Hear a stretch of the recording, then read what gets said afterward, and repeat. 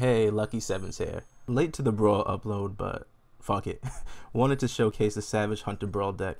For anyone that missed the event, don't worry about it. I know the format is coming back and you can look here or at the official website for the deck list if you want to copy it.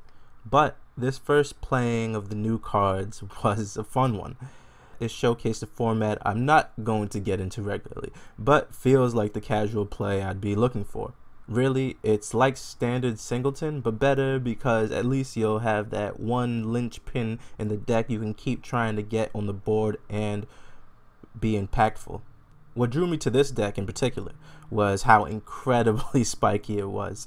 There was times I would get Mayhem Devil or Priest of the Forgotten Gods and it was over. And if they had the removal for that, there was a better chance my commander was coming down, usually to sacrifice something inconsequential and draw me a card. Really, my hype for Korvald is high, as I'm sure a few are seeing the borderline potential in each of the Brawl commanders. They're great for it, and the decks they have can be spiced into something great, but the real question is, are they good enough for standard? Short answer, I hope so. Really, I'd give a solid 60% chance one of them is going to make it. Betting on Korvald, and as usual, I'll do it my goddamn self if no one else does. This deck has an overflowing cup of options that really benefit from having 4-ofs, particularly with the 3-drop slot. Judith, Mayhem Devil, Chandra, the Acolyte one, Legion Warboss, Kranko, and probably even more I'm missing. And honestly, I'm off the Gilded Goose hype in most decks. It's not Land of War Elves, and I don't think it was meant to be. But here in the Jund Sacrifice deck, it could be very good, making that 0-2 that we can sacrifice later, or just, playing it to ramp us up. It has the possibility of leaving the food there and having a 0-2 to sacrifice and a food to sacrifice later, to pump him or to sacrifice off of Korvald's trigger.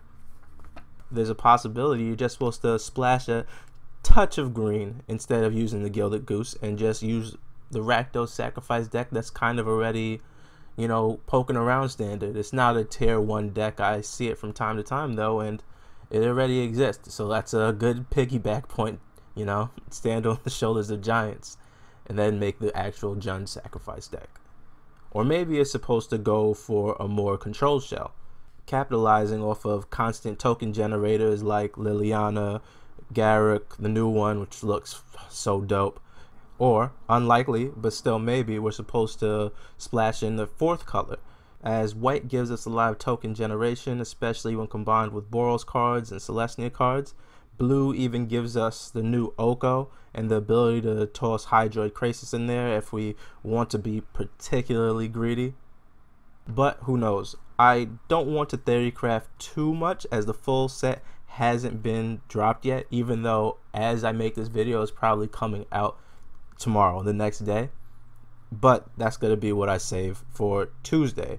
I'll post a video talking about 10 cards that I really want to make into something good, and 10 cards that I actually think are going to be the best in standard.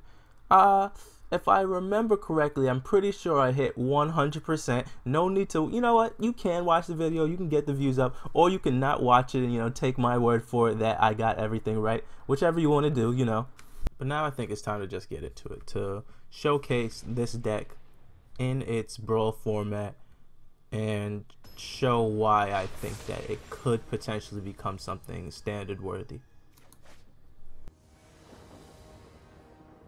And this is a good hand.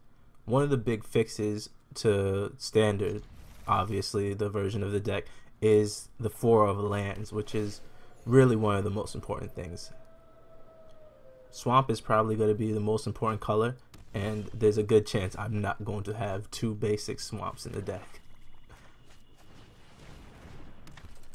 So we're going to start off with Priest of the Forgotten Gods, play Kranko on 3, because we want to be able to sacrifice it, and we're not going to be able to do the sacrifice properly on curve if we play the tap land, then play Kranko, then play the Priest, because it's going to have summoning sickness. So we're going to play out Priest, even though it's really just going to tag in for 1. Now we'll play Kranko, and next turn we could just go off.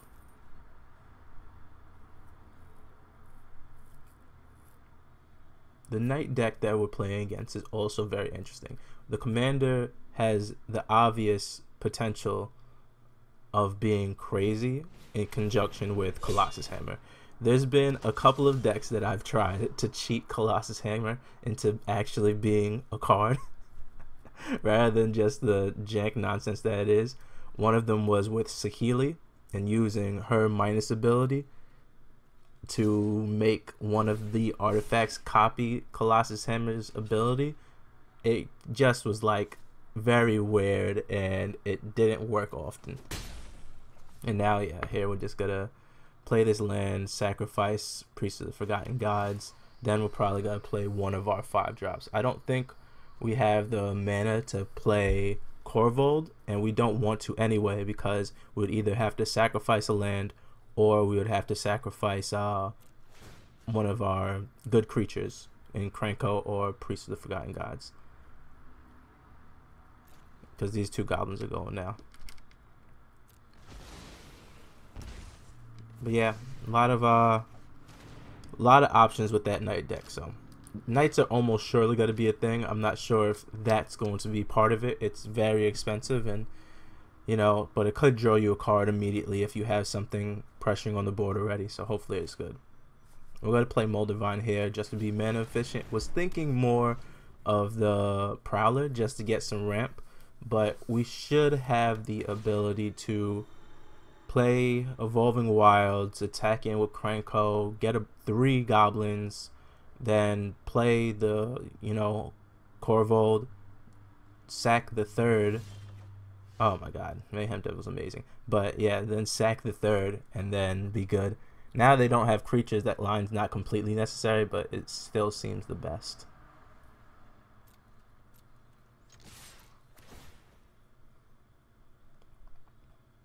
Yeah, okay, well, that makes sense. That makes sense. So we draw a card. Still not 100% sure what we want to do. We're not going to use Priest this turn. The question is, we don't want to get we can't get Korvald out.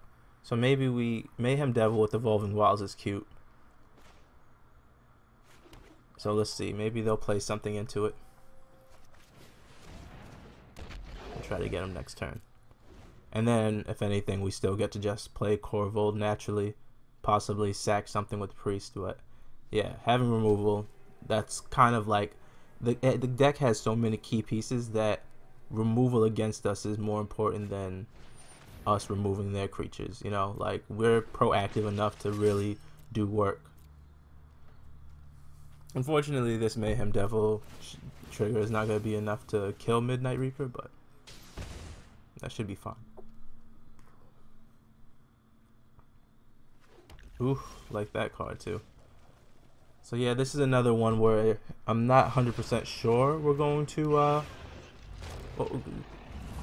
yeah, whoopsies. I didn't actually mean to do that, but that's fine. We're just gonna do that so we can attack in.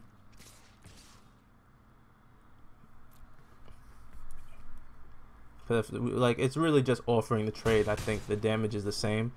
Either we get in with both of them or we don't do that and he blocks one of them. So I think it's fine. It just we messed up. We played that we clicked the wrong thing. We probably should have, even though our lands are looking bad, we probably should have sacrificed the land and kept the Priest and used that to get rid of everything, attacked in with Mayhem Devil, gotten those triggers, gotten the 2 extra man. Yeah, it was a better play. We messed up by clicking Priest of the Forgotten Gods by accident. And it's still, you know, we're still well in the lead.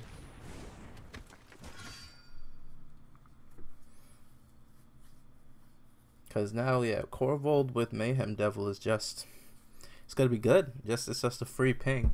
This 2-1 is going to get murked. Judith coming down also is going to make it so we just get to light things up. Crystal Slipper is very good, though. I want to see if that does anything in Standard, but I doubt it.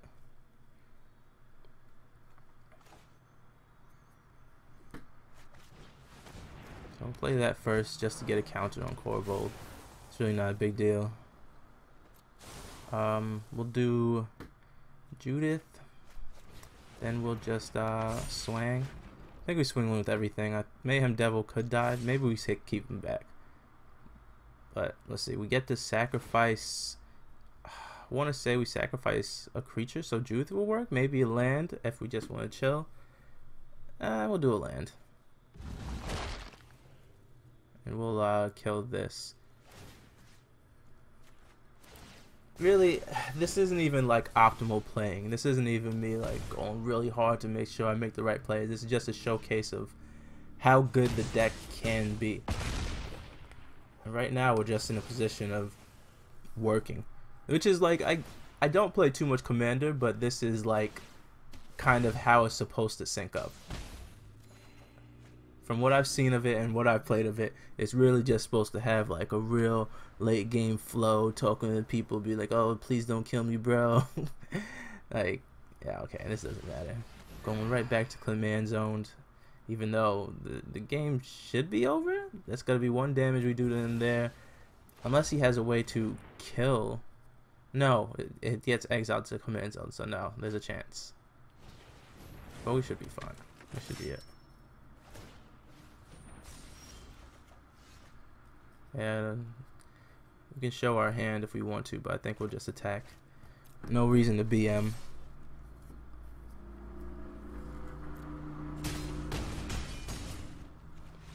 So that's the thing about this deck. Like I said, it's spiky because certain cards are so good, and there's just a need for them to remove your stuff, or you just get the engine running, and I love that. This hand is less good. The free mulligan is pretty clutch. We'll do that. The egg is good. Hopefully we can find this red mana. But if not, we got some 3 drops to go on, and this one's not gonna be as fast that we're gonna be itching for it. That's the one thing with the sacrifice deck. There needs to be probably some better 1 and 2 drops, but I think that's where Gilded Goose is actually gonna come in strong. It's got to be able to fix our mana.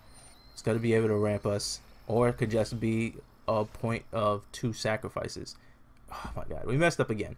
As you can see, we're taking this real lightly. We kind of aren't caring as much as we should. If this was like a real ranked match, we would just like not be clicking away.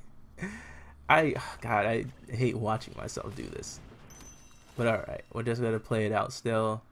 Yeah, and this deck that we're playing against is good also. It has, like, once this engine starts running, I think it's even more dangerous than ours, because we have to sacrifice stuff in order for our thing to work. They just keep playing threats and keep drawing cards.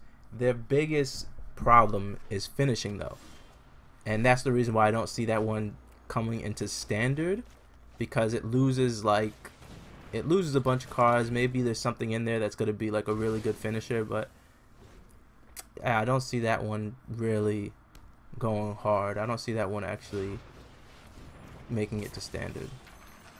It's a good one though. It's a good card. We're gonna have to kill that later. I think we could use that. We could play Korvald. We could make a sync of a few things. I don't know. I really don't know what the right thing is, but I think we'll go Priest and maybe Mayhem Devil, just so we can like get some removal going. Who knows? We'll do that in Priest. I think we're gonna do that simply because we're gonna want to sacrifice Priest, and we'll probably play one more card that we kind of don't need. But if we play something like I don't know, Zonia or something, should be good. Let's see what they're doing. But again, I'm thinking in like standard terms, but we're also playing another Brawl deck, so they're gonna be taking it slow too. We're both just gonna be cooling out. This should be a good turn. It sucks because we can only play one of these reds, and I think Judith is the answer, but Mayhem Devil might be it too. Yeah, having only run red mana is tough, but again, that's something that's gonna get fixed when going into standard. Even okay, just thinking about this in fun terms for brawl decks. Right, I can do that. But yeah, just thinking in terms of brawl decks, like spicing this one up, this is gonna be my favorite to clean up. This is gonna be my favorite to clean up for sure.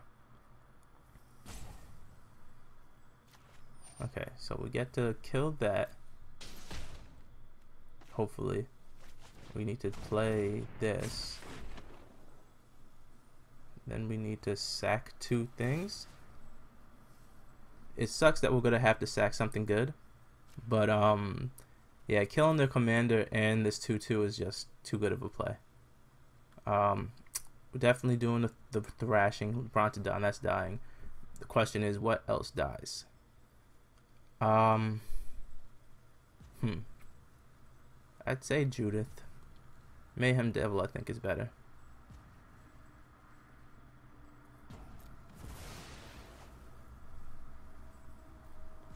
That's a bunch of triggers.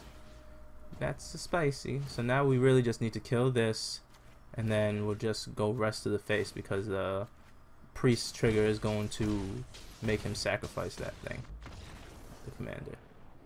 Oh wow. Okay, they don't want it anymore. So that's just a quick highlight. There's a lot to the deck. I probably had more recorded, but I don't know what happened to it.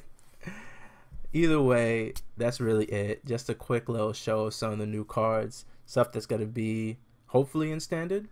Who knows? But until then, peace out.